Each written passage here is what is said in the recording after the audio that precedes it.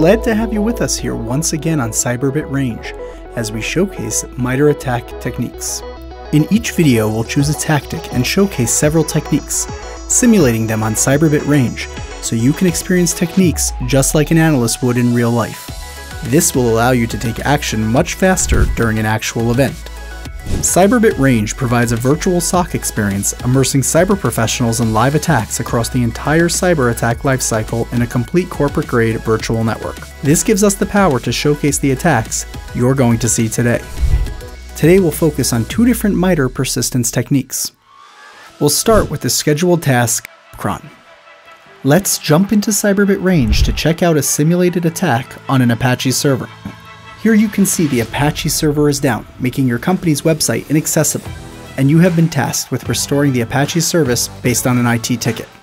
You try to restore Apache service by restarting the server and turning the service back on. After you tried turning the service back on, everything looked promising for a minute.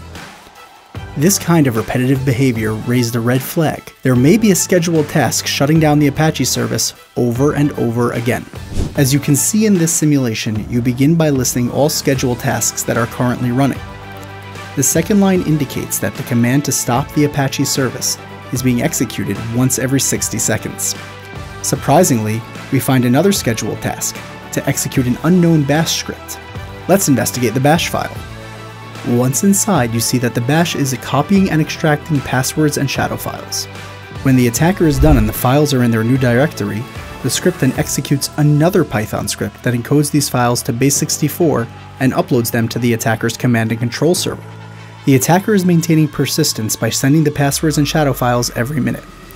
This basically ensures that he can log in even when the password is changed. You are investigating a known infected station as your incident has indicated unwanted outgoing traffic and connections from this station. It's your duty to uncover how this traffic is continually leaving the network without authorization. Let's jump onto Cyberbit Range to see how this scenario plays out. You begin your investigation by opening the Process Explorer to further analyze the infected station's processes. After about 10 seconds, you'll notice a process under the Windows Management section of your process strings, which is repeatedly shutting down and restarting, called scrcons. This activity indicates scripting via WMI event subscription. So open WMI Explorer to analyze which script is being executed.